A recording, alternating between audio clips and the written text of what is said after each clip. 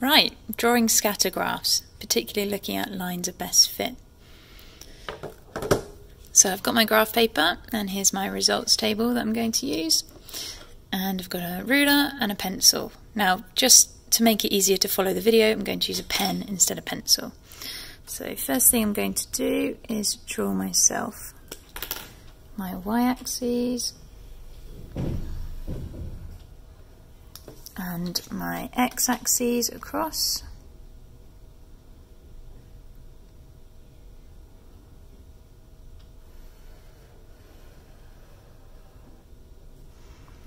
And then I'm going to do my scale markers. So I'm going to add some scale markers on here using the lines on the graph.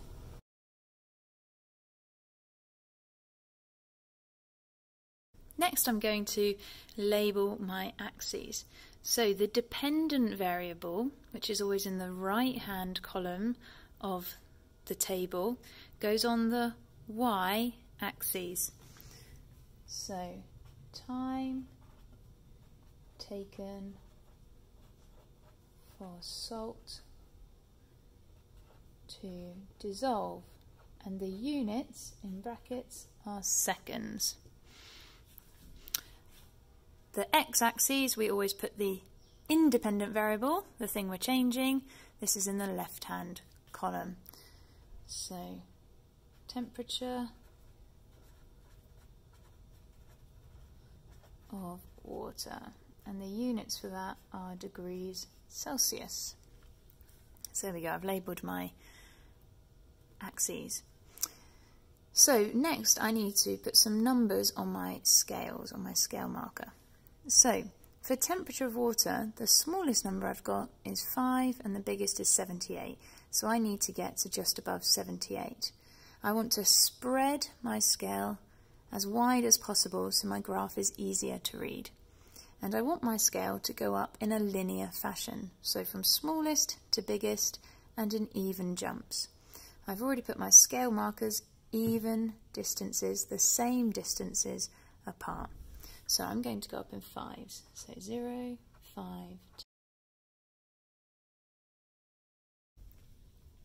Next, for my y-axis, I need to just plot the average data, the mean average. So that's this column here. Remember, these columns are repeats for reliability. So I'm just plotting this.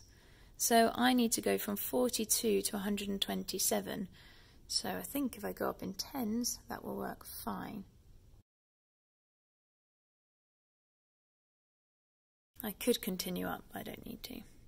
Okay, next I need to plot my data. So 5 and 127, so up 5, up to 127. Each of these represents 2, so it's going to be halfway in there, and I use an X, the middle of my X marking the point.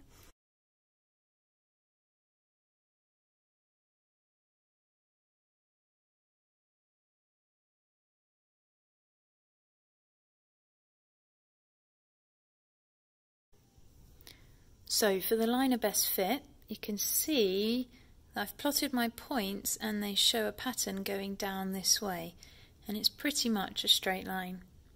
So instead of joining the x's x to x to x to x to x, instead of doing that, I'm going to do a line of best fit. So I can see it's a straight line, so I'm going to use a ruler, and I'm using a different colour just so it shows up better for you.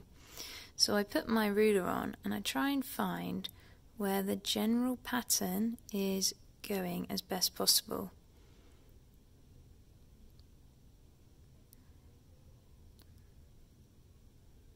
So it's about there, and then I draw my line of best fit, and you can see that that shows the general pattern, but it doesn't go through every single point, but it's through the middle of the points. So these two above the line cancel out the distances from these two here. So it's just showing the general pattern. So that's a line of best fit on scatter graphs.